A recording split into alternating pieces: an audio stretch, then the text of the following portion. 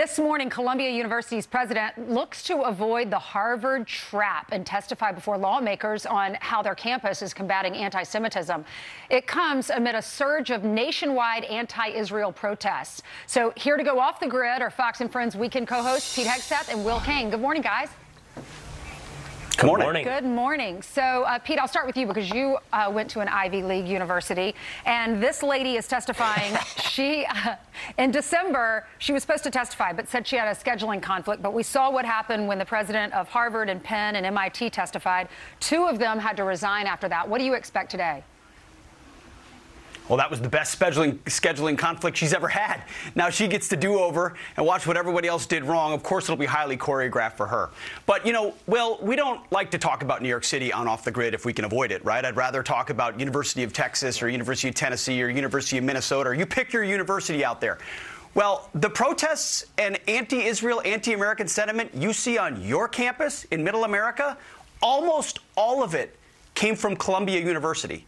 Almost all of it came from the Teachers College there, from the Marxist Frankfurt School that landed there, because Columbia has the #1 teachers college in America. So Columbia has been teaching teachers how to be anti-American and now, by extension, anti-Israel for decades. So it shouldn't surprise us that Columbia has a really big anti-American problem on their hands with terrorist flags being flown on their campus and, you know, from the river to the sea. It's who they are. It's critical theory is that Frankfurt School theory. That's where critical race theory, it's oppressor oppressed. And in this matrix, Will, we know where everybody falls.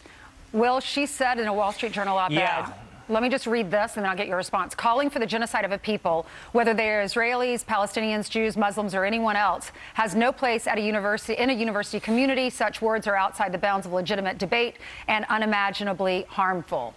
Your response? Yeah. Well, first, I'm sorry I laughed about Pete's Ivy League education. There's only a few circles left in life where that can be seen as an insult instead of a compliment. And Fox and Friends Weekend is one of those few places where it can serve as an insult. But Pete's education is well served because he takes us through the history there, which he's written about in his book, Battle for the American Mind.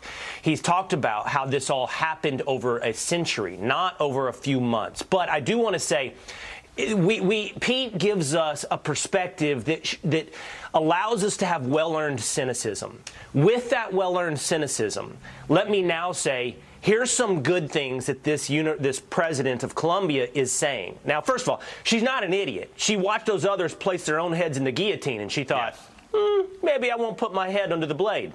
But she has written in the Wall Street Journal, to your point, Ainsley, and what I was appreciative about what she said is two things. She said, maybe we can designate a specific place on campus for protest. And first you're like, well, free speech should be everywhere. But, you know, protest and free speech can be separated. And if you're going to have these protests that offend some people, maybe you can have like a speaker's corner, which they have in London, which is almost like anything goes short of calls for genocide. But here's what's more important, she said, and this is to the broader perspective that Pete talked about, a little bit short of what Pete talked about. She said, over the past half century, we've done a good job of integrating more people from different backgrounds into our college, but we've ignored the ability to build a community. And we need to look at the things that tie human beings together. She's on to something. Hey, President Columbia, what ties us together, at least in this nation? Americans. We're all still Americans. And you might lean into that thing that black, white, man, woman still brings us together on your campus at Columbia. All right, Pete, Will, thank you so much for weighing in on this. I talked so much that we didn't get to talk about barbecue. I know. I was so looking forward to it. We're going to talk barbecue. Well, the announcement is Memphis barbecue is about to become one of Tennessee's official state foods. Hot slaw is also on the list. And in your state, Will, chili was adopted as the Texas state dish May 11th, 1977. Oh, nice, Will.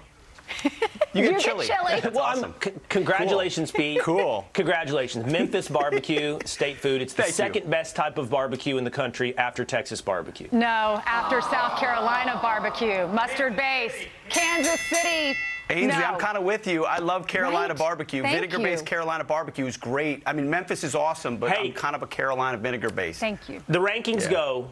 Quickly, the rankings go Texas, Memphis, Kansas City, Carolina. Sorry, Ainsley, I'm not into mustard and vinegar. Or pulled pork. This is not even up for debate. Brisket. Memphis, Texas.